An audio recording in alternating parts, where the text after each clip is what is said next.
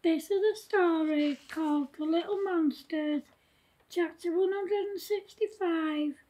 The little kids find a litter of abandoned kittens and their mum. The little kids are all out playing on their local park when Elsie sees something move in a box, and she says to the others, "Hey guys, I've just seen something move in that box." "What box, Elsie?" asked Freddie. "That box there, Freddie," answered Elsie. "Oh yeah, I can see it now.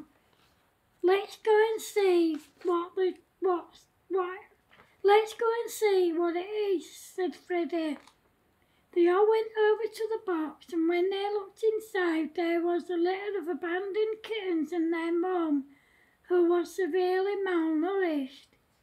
The kittens were just newborns, and they were desperately trying to feed off their mum, but she had no milk due to her extremely poor condition. "What are we going to do with them? We can't leave them here," said Mary Ann. "Well, my house is the nearest. I think we should take them there," said Ellie. They took the cat and her kittens back to Ellie's house. When they got there, Ellie's mum said, "What have you got there, Ellie?" "Some tiny kittens and their mum. We found them on the park. The kittens were trying to feed off their mum, but I don't think she has any milk for them," answered Ellie. Ellie's mummy looked in the box and said, "Oh my God, you're right. She doesn't have any milk because she's starving to death. I think the best thing to do is feed her and call the RSPCA." Ellie's mummy rang the RSPCA, and within half an hour they arrived. They took one look at the cat and her babies, and one of them said to Jane, "You did the right thing by calling us. We'll take them to see the vet and get them checked over, and we can find homes for them. We can bring them back here to you and you can find homes for them." "If it's okay, I'd like to find homes for them," said Jane.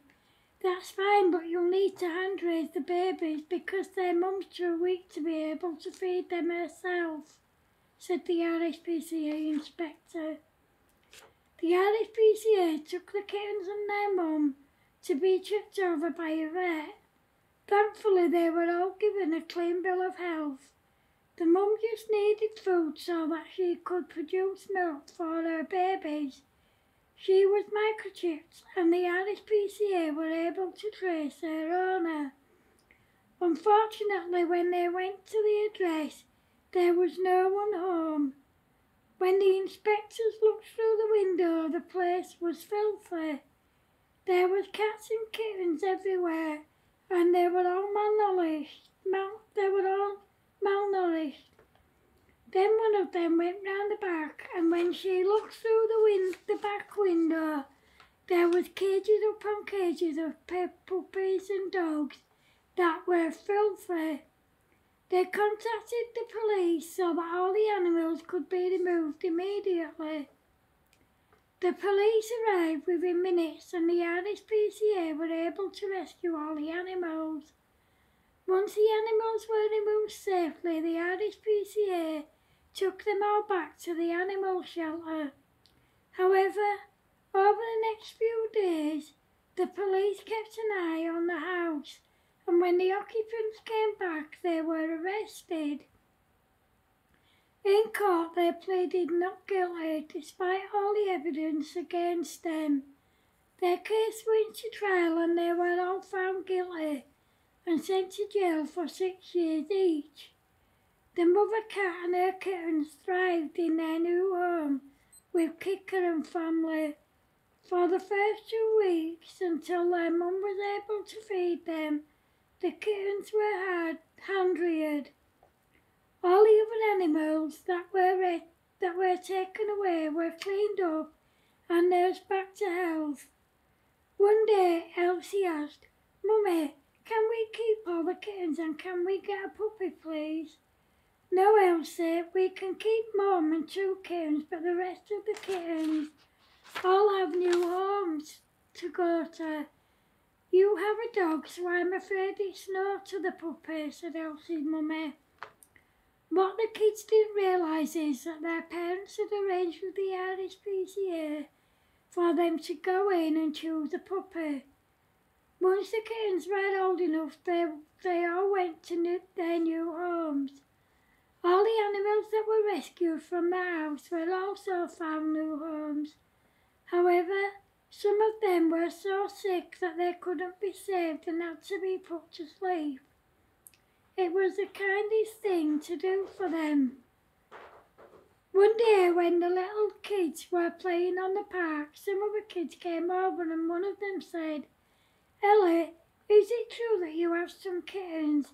Yeah, we do. Why? Well, my parents said I can have one, said Cara. Oh, I'm sorry, but they've all got homes already, said Ellie. Okay, said Cara. You can all play with us if you want to, said Ellie. We'd like that, thank you, Ellie. By the way, is the swing still in the same place, said Cara. Yeah, why, said Ellie. Can we go there and play, asked Cara. Yeah, of course, but you don't need our permission to play on it, because it's for everyone, said Ellie. That weekend, all the little kids were taken to the RSPCA to choose a puppy. They were all really excited and they couldn't wait to get there and take their new puppies home to their forever homes. End of chapter 165. Hope you like it, guys. Remember, if you're watching on YouTube, please feel free to like, share, comment and subscribe. If you're watching on Facebook, please feel free to like, share, comment and to go to my YouTube channel and subscribe. Thanks for watching, guys. See you later. Bye.